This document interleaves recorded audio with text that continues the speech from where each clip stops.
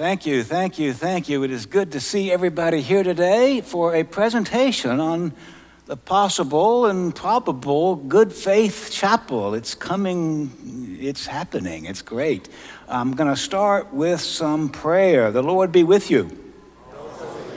Let us pray. Lord God, we give you thanks for the stewardship that you have entrusted us with, the stewardship of faith and generosity, the stewardship of this community, the Cathedral Parish of St. Philip. We thank you for all who have prayed and worshiped here before us, and all who will pray and worship here after us. Give us your wisdom, give us your insight, give us your strength as we gather this morning. We gather and pray in the name of Jesus Christ our Lord. Amen. I am going to spend about 10 minutes. Well, first I'm going to introduce the senior warden, Jeff DeLong, who will say something. Then I'll spend a little time talking. Then we'll see a video. Then we'll hear from our junior warden, Melody Palmore. Then from our vicar, George Maxwell, and maybe Dan Murphy, and finally David Rocchio. And then we'll have questions and perhaps some answers. So that's our agenda, if you will, as we present the Good Faith Chapel at the Cathedral of St. Philip.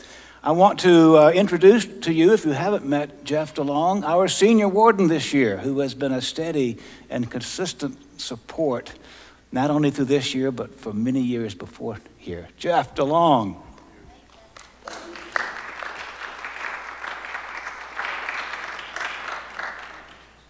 Thank you. Good morning, and welcome to Dean's Forum and presentation on the Good Faith Chapel.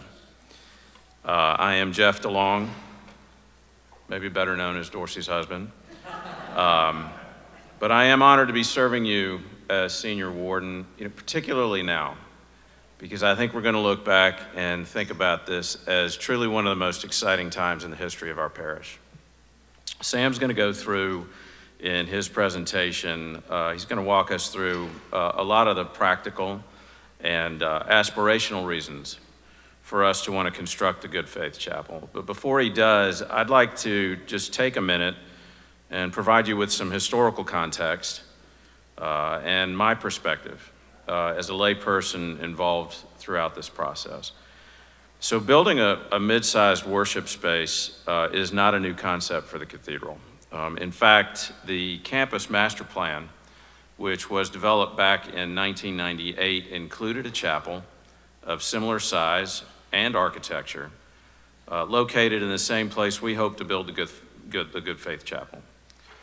Even before that, plans for building a chapel were conceived in the late 1980s and early 90s. The more recent interest has sparked the need for a conceptual design, which the architectural firm Cooper Carey created for us back in March of 2023. And since spring of 2023, the chapel development process has progressed thoughtfully with the executive committee and chapter overseeing and supporting the design, feasibility, permitting, and fundraising aspects. And this really culminated with the approval of the construction contract at our September meeting, which we just held a few weeks back. And then we finally received approval from the diocese shortly thereafter. So that's a little bit of the history. My perspective throughout this process has really been based in gratitude. I'm grateful that our parish is thriving, particularly when you see other churches and denominations that appear to be struggling. We have the gift of being able to focus on growth and meeting the needs of our parishioners and planning for the future. This chapel can play a very meaningful role in that future and help us fulfill our mission and ministry as a house of prayer for all people and a cathedral for the city. It will not change our current worship practices. It will provide a holy space that accommodates the ability for us to broaden and deepen our faith experience. So as you consider the chapel and you consider your ability and willingness to join us in financially supporting its construction, I invite and encourage you to do so with faith, imagination, and gratitude. And with that, I will turn it over to the Dean. Thank you, Jeff. I appreciate the history part. I love talking about the history of the Cathedral Parish of St. Philip, and I love talking about the future of the Cathedral Parish of St. Philip, but I have a hard time reducing it to a span of 10 minutes. So let me give you a quick summary. As Salmoon mentioned in the sermon this morning, sometimes we have the dates differently, but St. Philip's Church is the oldest Episcopal church in the city of Atlanta. They were trying to organize something in 1846. We finally got it organized in 1847, right across the street from the Georgia State Capitol. We're at the corner of what used to be Hunter Street and Washington Street. As Atlanta grew, so did the city, so did the structures, and I finally found the photograph that proves what I've been saying for 20 years. Have any of you been to Underground Atlanta? Not recently, maybe, but in the old days, it was really happening. And what created Underground Atlanta were a series of viaducts built over the train tracks. And I finally found at the Atlanta History Center the photograph I've been looking for of St. Philip's Church, a beautiful church in its second building. They built in 1847, built in 1868, a very challenging time to build, and they built in 1892. But after that, the viaducts, the Washington Street Viaduct in particular, to go over the tracks, was 10 feet above the front door of St. Philip's Church. I'm taking a guess what 10 feet is, but you can see in the photograph that the street level was above the floor level. And people were, of course, moving north of town. And so the church in 1932, 1933, as Salmu mentioned in the sermon, made a dramatic decision under one of my heroes, Raimundo Diovis, the dean at the time, to move St. Philip's Church, which was by then a cathedral. In the American church, there were no cathedrals outright until the 1880s, 1890s, 1900s, when generally the diocese would ask the oldest church in the diocese to serve as a cathedral. And many churches along the colonial coast of the United States refused to be a cathedral. They didn't want all that. So that's why Diocese of Georgia until recently, Diocese of North Carolina, Diocese of Virginia, they don't have cathedrals. They don't need cathedrals. I mean, nobody needs a cathedral, except we do. We need a cathedral. But there was a lot of dynamic in that stage. So we became a cathedral in 1892 for the Diocese of Georgia. In 1904, the cathedral for the Diocese of Atlanta. And in 1932 and 1933, moved.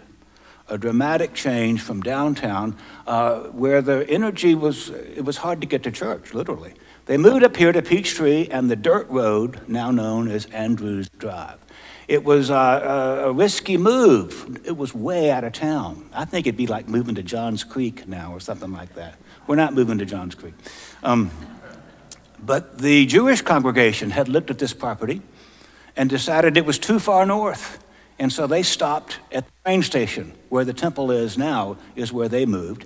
And we got here and rejoiced a year before the Roman Catholics decided they wanted to move, and we had the best property already. So they've got a little bit down the street. And then there were two Baptist churches that were moving, Second Baptist Church downtown and Ponce de Leon Baptist Church out Ponce de Leon. And when they merged, they didn't want to favor one church's property or one church's name. They decided to go to a third location up here and combine their names to be Second Ponce de Leon Baptist Church. There is no First Ponce de Leon Baptist Church. It's a combination of Ponce de Leon Baptist and Second Ponce de Leon. And we created this holy place. Over time, our ancestors here in the church have gathered property. In the early days, all we had was this point. And so some of the photographs of the church have people parking along Peachtree Road, by the way, not the street, Peachtree Road, and parking in the Horseshoe Drive, which was not a drive, it was a parking lot. All the cars are there parked. Some of you may remember this. And the first building was Michael Chapel, the first permanent building. Little gray church on the hill served.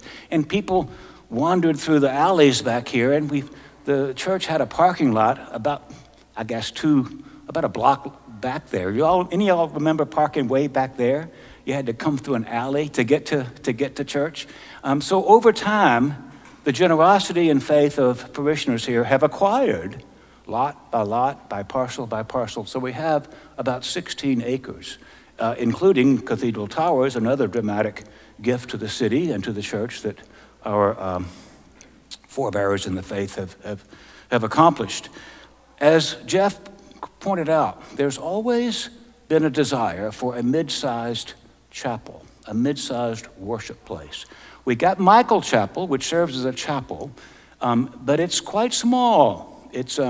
We say it holds 90, but it really holds about 75 or 80 comfortably. And then we have the cathedral, which holds about 1,300. And so sometimes families are a little concerned with a funeral or a wedding. We're not going to have as few as 60, but we may have 130 people. Where are we going to have our service? We meet in the cathedral, and the cathedral works. But there's been a vision for a mid-sized chapel. So that's where this vision today comes from in its history. I love Michael Chapel. In fact, I was doing a wedding yesterday, and down there on the wall of the bridal room are many couples who have had their weddings in Michael Chapel, including my own parents. In 1954, they were married in Michael Chapel. If you don't believe me, you can go down there and take a look on the bridal wall. It's been a holy place. This vision, however, of the Good Faith Chapel would be a solution to that practical need to have a 300-person room, but also a vision for a dramatic new kind of architecture, which would I believe, open us to a new kind of prayer, a wider and expansive prayer. We have a beautiful facility now, the cathedral itself. It's the old Gothic style. It's gorgeous. We go to church there because we love it. But there are other opportunities for prayer. So what we envision here is an octagonal building, similar to some of the older Christian architectures of our religion. Believe it or not, Gothic architecture is a very recent architectural phenomenon, only 800, 900 years old. Before that, there was a more Eastern architecture, which was rounder and sometimes octagonal. Salmoon Bashir gave me a book of churches in Georgia, or maybe where Marie is. They're all octagonal, almost all of them. So the Eastern Christian tradition has been a wider kind of open prayer experience, which is what we hope to do here, following Hagia Sophia in Istanbul. Or another great vision is the baptistry outside the Duomo in Florence, Italy, St. James Baptistry. Have any of you ever been to Florence and seen that baptistry? You'll see a beautiful cathedral and then a freestanding octagonal chapel. That's what we envision here. We would continue everything we've got going now at the cathedral. All the services, we wouldn't change anything there. We would simply be expanding an opportunity for prayer that would provide two things, at least, I hope a lot more, but two things in particular. Holiness, to me, is about having an intimate connection with community and a transcendent connection with the divine. So many of you who've been to monasteries or even round circular areas, when you pray in that environment, you see each other better. You see the community, and there's a feeling of connecting in that rounder octagonal feature. That's a beautiful thing. It's beautiful to kind of see each other as you're worshiping. I mean, it's fun to see the altar at the end of a room too, but there's another experience that happens when we're together. The transcendent dimension in this chapel would be quite a new thing as well. There would be no windows on the inside of the chapel. Let me let that sink in. There'd be no windows on the inside of the chapel. You see these windows on the outside here. They go into an ambulatory, that'll be a hallway around the outside of the interior of the chapel. Inside the chapel would be open on 3 sides as you come in, but on the 5 sides facing you as you come in would be screens. These would not be the screens that normally you think of as contemporary music, happy, clappy screens, but they would be screens which could project and show images according to the event, according to the season. Animals on St. Francis Day, fire on Pentecost, resurrection on Easter. We could even, we're thinking these days, to have particular images of the church itself that are a lot more close up. Even from time to time, we could show in the chapel the close-ups of our stained glass windows in the cathedral, which most people have never seen close up. You've seen the glory from far away, but the detail is really amazing. Anyway, the screens would be ways to enable our worship and create a new sense in there. The stained glass windows we have now, which are some of the most beautiful in the country, are meant to create a new image of the kingdom, a new image of heaven. We have our Bible stories, church history stories. Well, in this century, screens can help us to do that. They can create that new home, that new community. There would be one window, and the window would be at the top, a round, strong acrylic material open to the sky, so that we would see the heavens. We would see the presence of God in an open, transcendent top among the people of God here. So those are 2 or 3 of the dramatic and distinctive features of this Good Faith Chapel.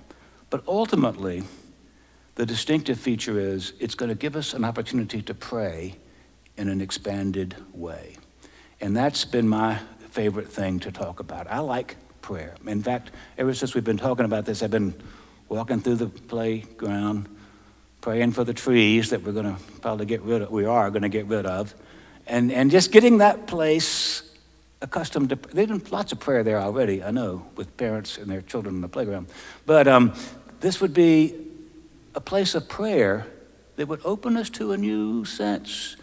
It doesn't take anything away from what we're doing now, but it adds to our ability to be a house of prayer for all people in a new way. And that's the reason for the name, Good Faith Chapel. It opens us in good faith to new opportunities, maybe prayer for a new generation, prayer for a new century, and in particular, a sign that we really are thriving for the future. We're not just living in a fantasy past, or a good past even, but we are building for a new generation and a new people, a new century. That's the excitement of the energy of this campaign.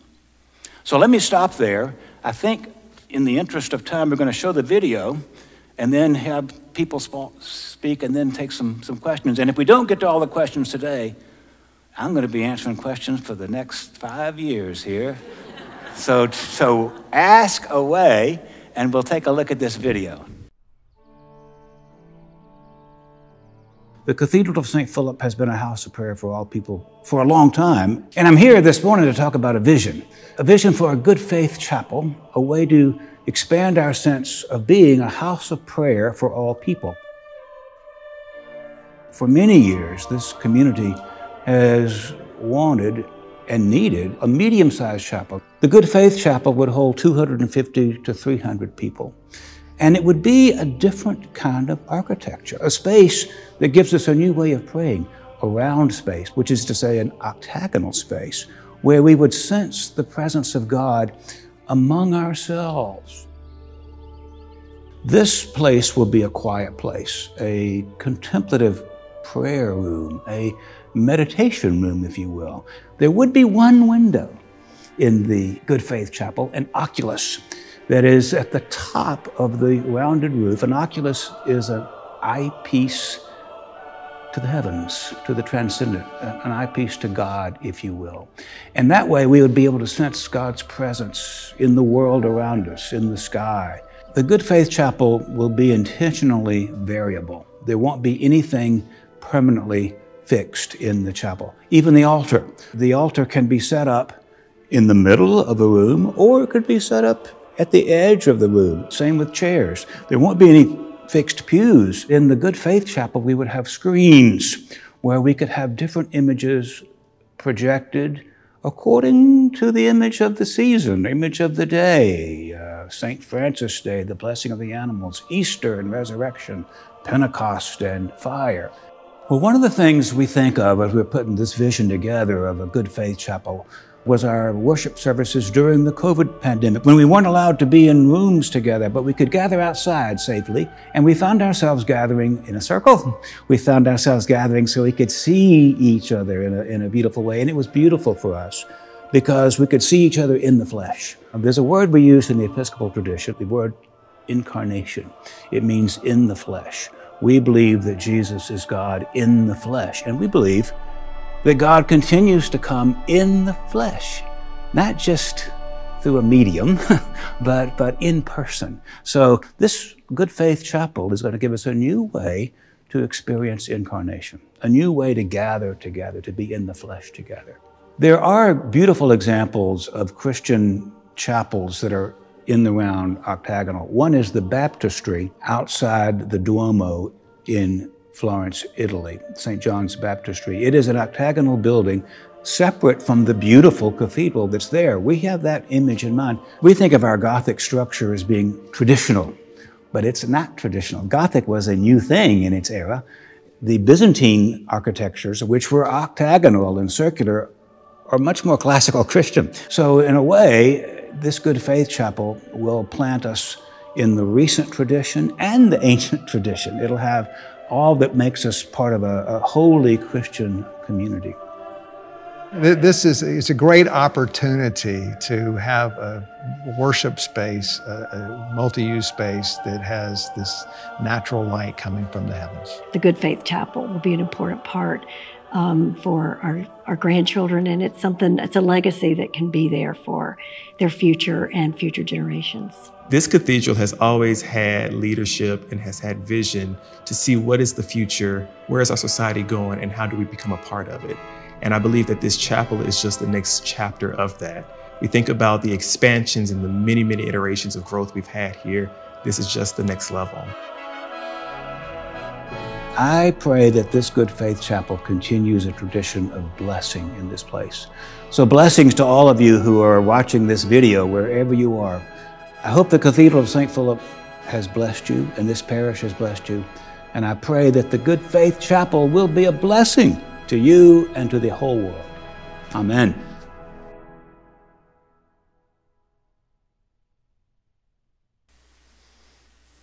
I talk a little fast, but I think I was excited when I was talking about that. Melody is going to come and say something about her sense of where we are. Melody Palmore, the junior warden of the cathedral. Welcome, Melody. Good morning, and thank you, Sam, and thank you, Jeff, and thank you to all the people who put that beautiful video together. I probably don't even need to speak, but I am privileged to be able to speak to you as your junior warden, and grateful for the opportunity to share with you why I am so excited to be a part of or tell you about this project, the Good Faith Chapel. As my husband will tell you, I can never tell a story without starting from Genesis. So in the beginning, no, I'm just kidding. Many years ago, my parish church, Christ Episcopal Church in Dayton, Ohio, which is a member of the Community of the Cross of Nails, which the Cathedral of St. Philip's is as well, sent me to Coventry Cathedral in England to participate in their student guide program. Coventry Cathedral, as many of you are aware, is a cathedral that was destroyed in hatred during World War II. It was resurrected in forgiveness and now devoted to the ministry of reconciliation. The summers I spent in Coventry were a great impact in my life. They served as a great impact in my life, not only because it was a turning point in my life, but it also served to enrich my spiritual life as well. And what I want to share with you about Coventry this morning is that they had round chapels. I want to speak to you in particular about one of them, the Chapel of Unity. This was across from the baptismal font and served as a meeting point excuse me, for prayer and study for the creation of mutual trust between Christian leaders of the community and the world. It was an octagonal structure, as we've seen in the videos as well, and as what Sam has described, but the interior was round. And there is an inscription on the floor of that chapel that they all may be one. It's inscribed in what was a detailed mosaic floor, along with the nations of the world. And that inscription, as you know, is taken from John 17, our Lord's Prayer to his Father, which set the tone as the chapel ministry was devoted to not only to the community, but to ecumenical worship.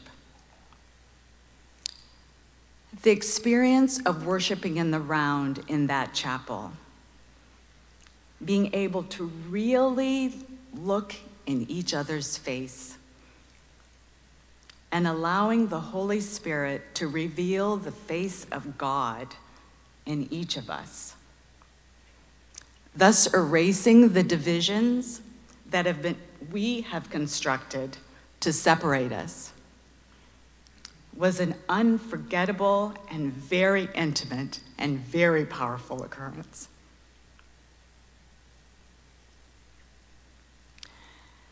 The summers I spent in Coventry, as mentioned, really changed my life. And that was one of the most important things that happened to me there. We now have the opportunity to bring this form of prayer and worship to our midst. And this fills me, besides my shaking voice, with joy and excitement. So I am so thrilled that we are growing into the future, utilizing an ancient Christian tradition, as Sam has explained to us, creating a unique space whereby we can welcome and engage all Christians, enriching not only our relationship with God, but the communities as well. So I'm inviting you to join me in my joy moving forward as we build the Good Faith Chapel, a new and powerful welcoming place for contemplative prayer in our cathedral home that is a house of prayer for all people, expanding our ministry in our parish and to the city of Atlanta and to the world. And thank you for this privilege of sharing with you. Thank you. Who's up, George? David?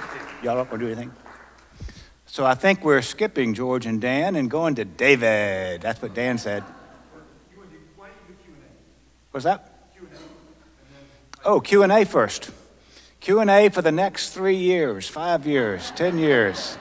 So again, we've got lots of logistical questions, and Dan knows some of it, George does, and then David's going to come talk about some of the financial features of it. So questions, Joe Estes. Use a mic and then give it back to Brad. Thank you. Great job.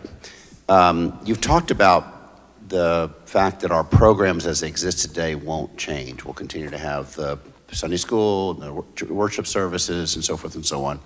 Presumably those will exist as they currently exist in either Michael Chapel or in the cathedral itself. But you haven't told us about the programs you contemplate hosting in here. Can you spend just a few minutes about that? Yes, thank you. That's good. What I'm saying in particular is that our worship experiences won't change. The worship services we have in the cathedral and in Michael Chapel will stay as they are now in beautiful ways. We do anticipate you moving perhaps some programs into this space. During the day, it would be a quiet place. It would be a meditation place where people can come and pray without the hustle and bustle, the necessary hustle and bustle that's often in the cathedral and in other places as well. This would be a quiet place, but it's also the open place where things like the Dean's Forum could meet there, old-fashioned Sunday school can meet there. Sometimes our children's worship places are too small. Oftentimes they're meeting in St. Mary's Chapel. We move all the floors and the children are out there and they're all over the place. The Good Faith Chapel with a carpet would be a lot more comfortable along those areas. There are also the chances for some contemplative prayer services that wouldn't compete with services that are going on now, but at different times of the day, that kind of thing. That makes sense. Other people can... Interfaith opportunities. Sure. We often have interfaith opportunities in here, but we could do that in the Good Faith Chapel as well. Perfect. Yes, Ben. Will there be an organ? No. Will there be an organ? No, there won't be an organ. There'll be nothing fixed in the room. We can move a portable organ in there. We can move a string quartet in there. We can move a piano in there. The altar will be movable. There'll be no fixed pews. There'll be chairs. So everything can vary according to... There might be some things that I can't even imagine that will be there. Yeah. Is there any plan for fixed lighting? And just if it's dark or bad weather?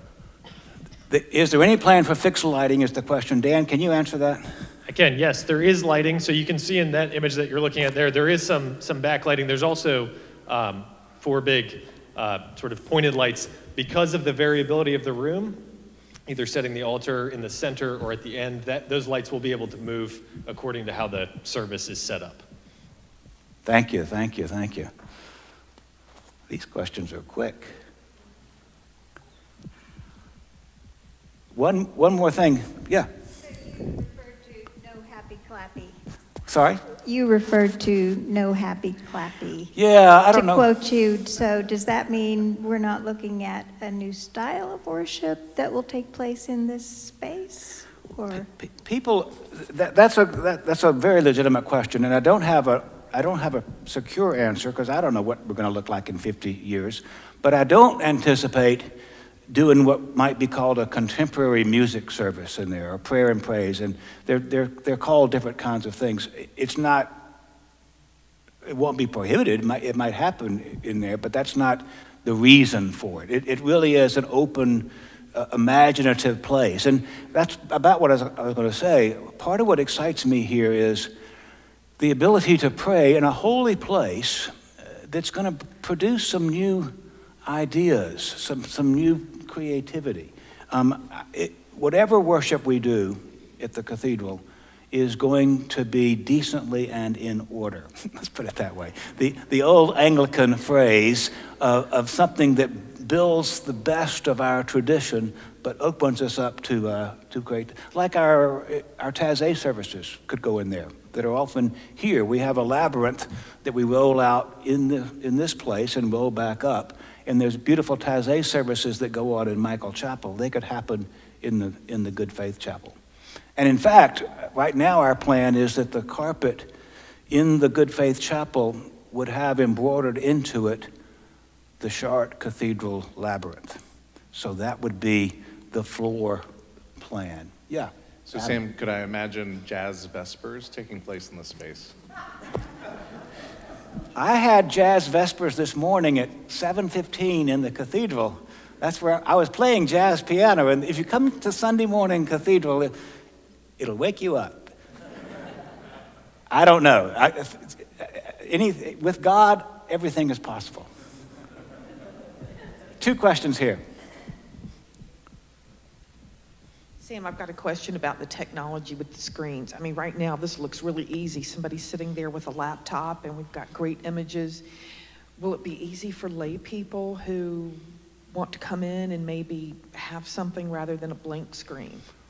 I'll let Dan answer that too. As with a lot of things here at the cathedral, we anticipate that it would require somebody like Brant or Joseph, who are our AV technicians, to come in and set those screens. So during the day, they might be kind of on a still image or very slow moving, something to set the tone of the room. During a service, as we do with every service in the cathedral, we would anticipate one of our professional technicians to be in there. Yeah, we will have some stewardship. We don't want anything shown on the screens, if you follow me. Go ahead. To what extent will the rest of the campus be impacted by the construction? I can't quite picture how it connects, and will you be able to be and have weddings here without seeing construction and being This is a very important question. It will disrupt us to a degree. I didn't mention exactly where the place is, but over there on that diagram, you'll see that the Good Faith Chapel in octagonal form will essentially mirror the octagon of the atrium as we come in, and you'll go all the way down that hall and keep on going past the Gould Room into an entrance to the Good Faith Chapel. During the construction, Andrews Drive would be disrupted. That is the entrance to the cathedral from Andrews Drive. The playground is being moved to the preschool portion of the campus. So no longer would the children be coming through here back and forth, which I always enjoy, but sometimes the teachers don't enjoy it so much. Andrews Drive, as I remember it, is going to be closed Monday through Friday. Am I getting this right? That's correct. And it will be one way in on Saturdays and Sundays. Correct. That's going to be disruptive. It'll be a challenge, Dan. As part of that, though, we are working with traffic engineers. Obviously, that sends all of the traffic or more traffic through the Rumson Peachtree Road entrance. So we're working with traffic engineers to get cars moving in a more smooth fashion than you would imagine if everybody had to go at the light timing as it is now. Does that make sense? Did you have a question, Sam? Yeah. Hold it, get a mic. Compared to the cathedral, how big is the chapel going to be? Okay, compared to the cathedral, I don't know. The best comparison would be to compare it to the atrium. It's going to be about as big as the exterior wall of the atrium. The interior of the atrium is an octagon, but this octagon would go out to the exterior walls. Isn't that about right, David? And I don't know exactly how to compare it to the cathedral. One of my questions, I see Sam and Alex sitting here. Somebody had asked at some point a couple of weeks ago, who's going to design the work of these screens? Who's going to put all that AV together? The next generation is going to put all that together. So y'all are now enlisted to help with that. Other questions? These are good questions. Sorry. I have a question. Sam, what will be the basic layout of the room? And then where do you store things like the movable altar, the piano, the organ, any of the things that you want to bring in for special effects or special services? Looking at this, I don't see any storage room unless it's underground. Where is it? You are asking the right question, Mr. Roger Moister. So here's the answer. The basic layout will be kind of an open room for meditation and prayer and contemplation. It may change from season to season, but the basic layout will have some chairs, perhaps with cushions that you can kneel or sit on. However, if you look on your diagram, you'll see the octagon, but on the Peachtree side, you'll see a little notch, a little hall. That's actually an elevator shaft. It is a freight elevator that will go down, as you just correctly speculated, to a basement under the Good Faith Chapel. And that elevator would take all the movable pieces down to that open floor and then back up. It won't, that open basement floor will not connect, however, to the existing first floor of the cathedral. The construction people have said we can't get through there without disrupting things even more. So that will be the only way to get down to that basement level of the Good Faith Chapel is through those stairs and the freight elevator in that little notch to the side that you can see in the diagram. Sam? Yes, wherever you are. There. Can you share with us a little bit about once it's all in place and we're enjoying it, what the incremental financial load will be on the annualized budget? I can share that there will be an incremental increase. I don't know exactly what that number is. In fact, I might ask, this might be a good time to turn to my colleague, David Rocchio, and answer that. Thank you for that well-timed. We've got only 2 or 3 minutes, and we're not going to get everybody's question in, but we'll be around for further things. David, thank you for all you've done on this project. Thank you, Walker. So it will go up a little bit, but we also think that there will be some possible revenue possibilities with it as well. So it may go up modestly. There's some offsets, both in how we can use that space, but also how it frees up space like Child Hall, because George is not doing old-fashioned Sunday school necessarily on here on a Sunday morning, so we can flip this room quicker. We can use it for more activity like that. And maybe, of course, we hope ultimately that this is attracting new members, for sure. That's one of the primary reasons for doing it. So I just want to say a couple things. Obviously, hello, thank you. I'm David Rocchio, the Director of Stewardship here at the Cathedral. And I want to say a few things about the fundraising aspect, and then just a couple maybe logistical questions if folks have them. First, fundraising. I want to start with just that I love you all. You all have loved on me for the past 18 years. You're a wonderful congregation. This is a wonderful congregation to work for. And this is a congregation that has been loving itself and the city and the world for, since 1846. It's incredible. Everything that we see here was built by our predecessors, was built by generations before us to build up and lift up the church. We are in an incredible opportunity to build new worship, sacred space on campus for the following generations. It's a real opportunity for us to grow the church into the future and lead into the future for this congregation and for the Episcopal Church and for Christianity. We started this process formally in spring of last year. We didn't really have a concept of how much it was going to cost, but we've moved forward and understand through all our design process that this will roughly cost about $31 million to construct this chapel. It's a lot of money. On the back of this brochure, you can kind of see the rough buckets of how that money is going to be spent. I'm delighted, ecstatic to say we've raised almost $27 million of that. And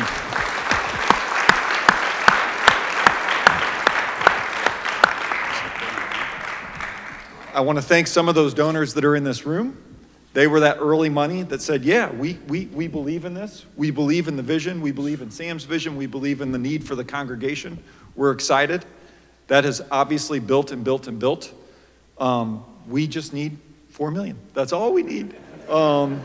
We can do this. It is so doable. And so we want you all to participate, obviously. We think this will be a stronger campaign with more people participating. We will be sending out packets in the next few weeks. You will get them in the mail. Here's what they're going to look like, though. I'll just to give you a preview. We want you to be thinking about a gift that's roughly 3 to 5 times your annual gift to be spread out over 3 to 5 years. Okay? So that's the general algorithm for how we're figuring this out.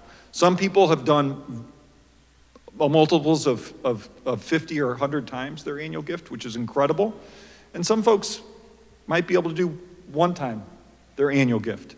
We're going to be grateful for anything and everything that you can give us. But our goal is to get to that remaining $4 million. And I think we can do it. So look out for those packets in the next couple weeks. At the same time, if you want to talk to me earlier or talk to the dean earlier, we're all ears. My phone number is 404-663-2838. Give me a call. I'm happy to talk.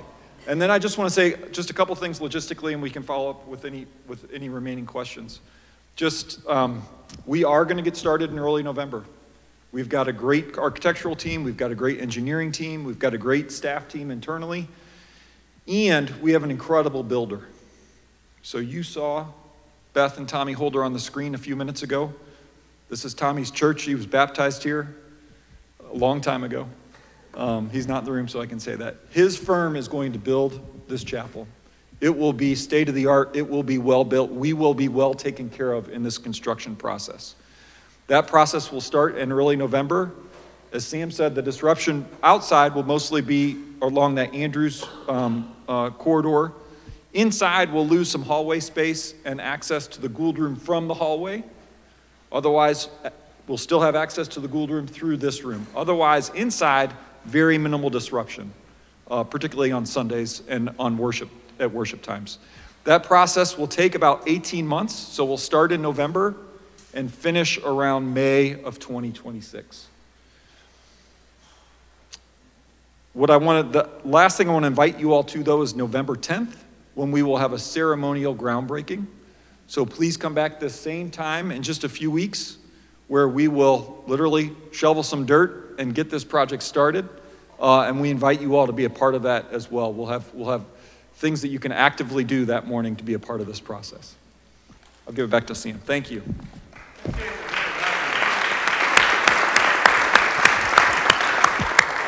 We couldn't be where we are today without David's ministry here. This is not just the place where David Racchio works. This is where David Racchio prays.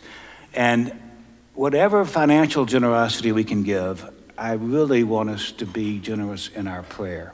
So please pray. I hope we've always prayed for the cathedral, but especially right now. It's going to be a dramatic thing, and I hope this prayer is going to set us up for even new levels of our own spirituality and our own prayer. So thank you for your prayer and your generosity. Let us bless the Lord and go to church.